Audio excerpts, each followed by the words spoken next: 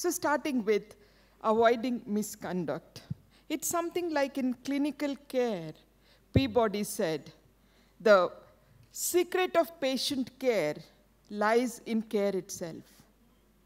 Similarly, when we are talking of avoiding misconduct, there isn't any secret to it, but to know what amounts to misconduct.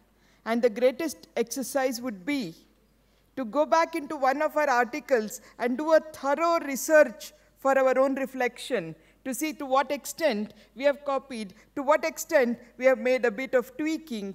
It is for nobody's information but for our own self. Because that, I would say, is a way of cultivating integrity within ourselves. So, next slide. So, I declared that I have no conflict of interest, and whatever are my viewpoints have been garnered through exchange of ideas and in the whatever has been as a part of publication.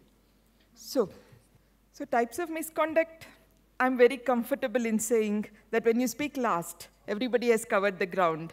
When I was in 11th standard, our professor used to say, this was covered last year, and remaining will be covered next year. So to that extent, I can say types of misconduct which we're going to discuss are a bit covered, but of course, I'll also mention about it. And why do they occur is again something that we need to go back in our own career. Were we denied promotion? Did we not have publication? Did we want to get at any cost a promotion? Did we feel bad that why is publication compulsory to get a promotion?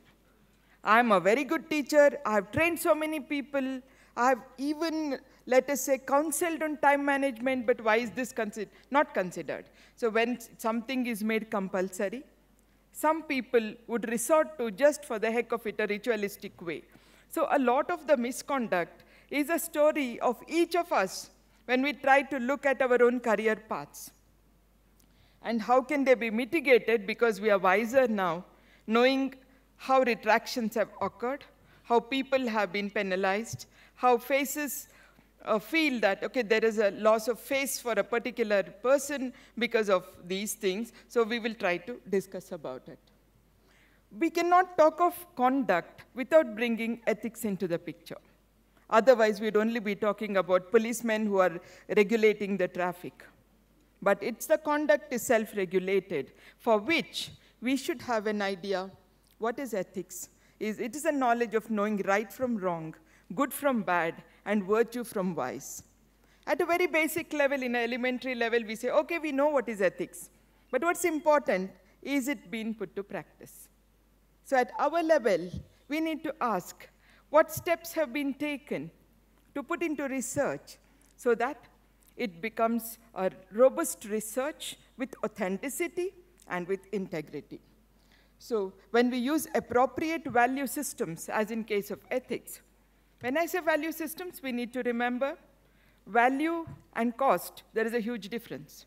Today, even a 5-year-old knows the cost of a Jaguar, but maybe a 30-year-old may not know what is the value of a relation. So that is why when we look at ethics, we also reaffirm our value systems. And when ethics is used in science, it advances human life. It's meant to be for betterment of human life. Having said that, we also need to take a look. In that case, it's one of the highest orders for the science good of life. But the tectonic plates, how they change, the science is also changing. So are the motivations and aspirations. And where then is the barometer of ethics in relation to that? There is definitely a shift in the medicine, the goals of medicine. Have you accompanied your grandfather, grandmother sometime to a doctor?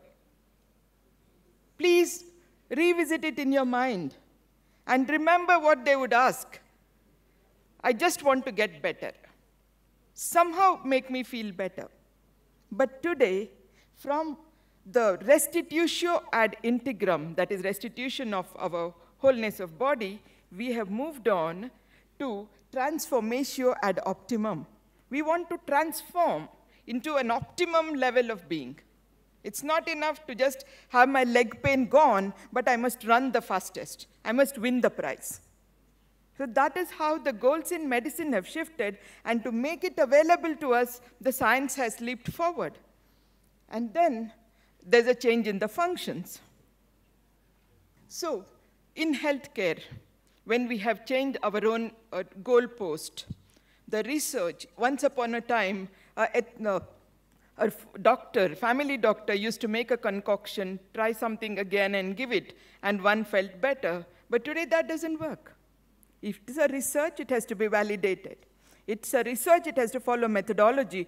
It should get published, which is peer-reviewed, it should be generalizable and disseminable.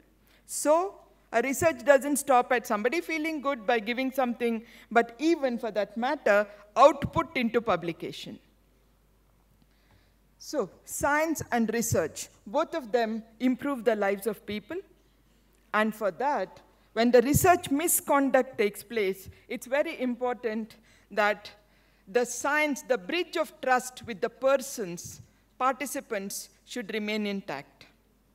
So far, once the trust is broken, then it's difficult to bridge that particular gap. That is why once there is a mistrust, then with the researchers, participants, institutions, and entire regulatory mechanisms, there is a mistrust of people. So herein, we would like at each and every one of us, when we look at research, look at it with a more authentic approach. You do a research, it may not count because it may have an insignificant outcome, but nevertheless, it's an authentic research, and it has to go for publication because there is a realness in what you have done. But somewhere, we have changed our goalpost. We tweak a bit so that it shows significance. We tweak a bit because it gets published. But therein, we realize that we are into a game of fooling ourselves. So when we understand how research goes in a way that does not support health of the people, we are not far from wrong in saying many of the papers get retracted, but they have also been the guiding principle in healthcare. For instance, in case of Joachim Bolt, who was a chair in anesthesia in Germany, he had nearly 160 papers on intracolloidal management of anesthesia during anesthesia.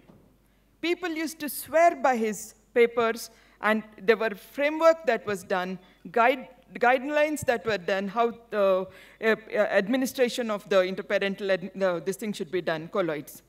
But 120 of them turned out to be fabricated.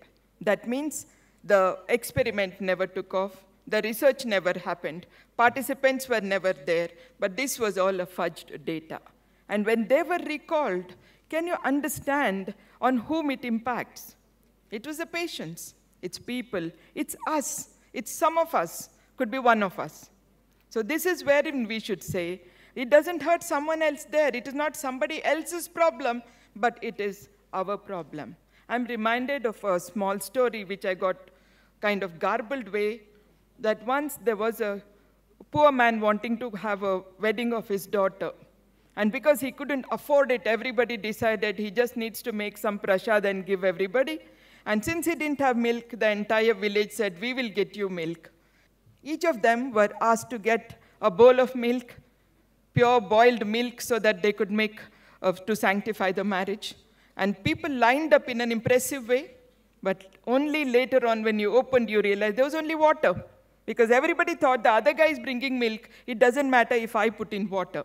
And this happens with misconduct when we think, my 1 or 2 numbers here and there, how does it matter? It just doesn't matter. But such a paper, I have made 10 papers, which is called salami publication. And then somebody who's doing a systematic review will multiply my sample size to 10 times, and instead of 100, he will think that I have done 10,000.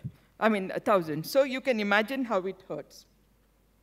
So the fabrication, the falsification, especially when you try to shift the zeros and make it impressive, which is also called p-hacking. Somehow you have your p impressive. That is the, the guiding principle for a research. And then conflict of interest. So this has already been covered by Dr. Nandini, so I won't go in detail. But it suffices to say when we talk of randomization, do we really do randomization? Or it is just about 10 people who come to the OPD and we say we had randomized the sample, 10 into 10, we make it 100. So somewhere, when we look at, we have done a study, it has to go for publication. When it goes for publication, we are in a great hurry to have it published, because maybe the board is meeting next month and I must get it. So then I go to a predatory journal. I don't mind spending money, you know. It's as though we are sacrificing. But no, we are not doing science out there. Or gifting authorship to whoever is there so that we get, you know, something in return. So these are some things one has to be very careful about. I just would like to speak about the Wakefield, the MMR vaccine, and the autism relation to that. Because when this paper came in Lancet, in a case series, and many parents were so impressed, wow, MMR vaccine causing autism, and that is why we don't want to give. The entire lobby of anti-vaccine grew, and it was only on sample 12. When they started retracting the cases, the other cases proved that it had nothing to do with autism. Autism was in a particular way, it was happening in its own incidence and prevalent rates. By then, it came only in a errata in a small particular paragraph which nobody reads. So light travels around the world while truth is putting on the boots. So misconduct at publication level again, plagiarism, salami publication. So whenever we are writing something, the idea has to be our own. If we are taking somebody's idea, it is also idea theft, idea stealing. That's also plagiarism. And the authorship issues have to be settled much before you start your research. It is not that I've finished it, so I want to show who else will be on it, so that when they are publishing, they will put my name on it. So that is not right.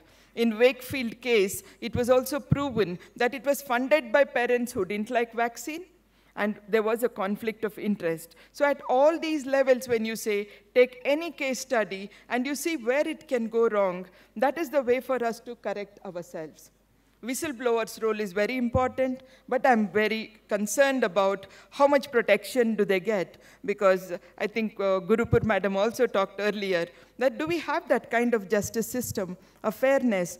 Today the eyewitnesses die so easily because they don't get a protection. So, but then the philosophy of whistleblower is great. We must encourage, and we should see that it helps the health of the people.